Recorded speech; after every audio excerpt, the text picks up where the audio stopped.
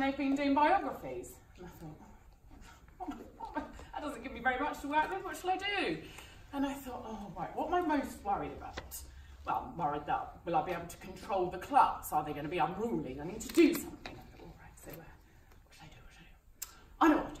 I'll invite an alien to come along to my lesson observation, and hopefully that will grab their attention.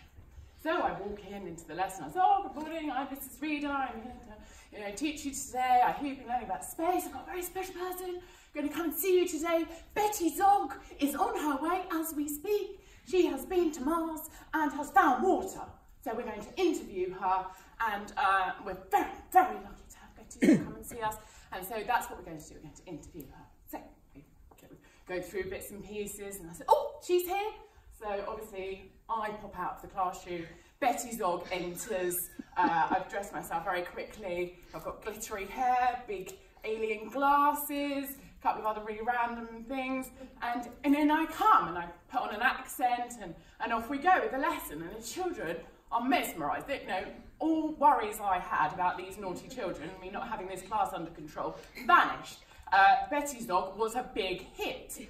Now, so the lesson went on, I did get the job. I then taught that class in year 5, and then I taught them again in year 6, and all the time they would say, oh, is Betty Zog coming back for a visit? So I thought, I know what I'll do. Year 6, we have to do like a big show at the end, so we had like this put on awards ceremony, and I thought, I know what I'm going to do.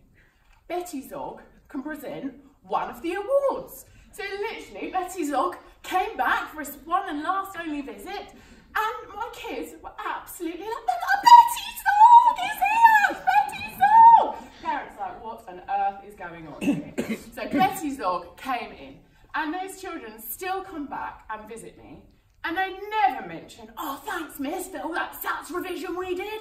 Thanks ever so much for all that endless tests that we did all year.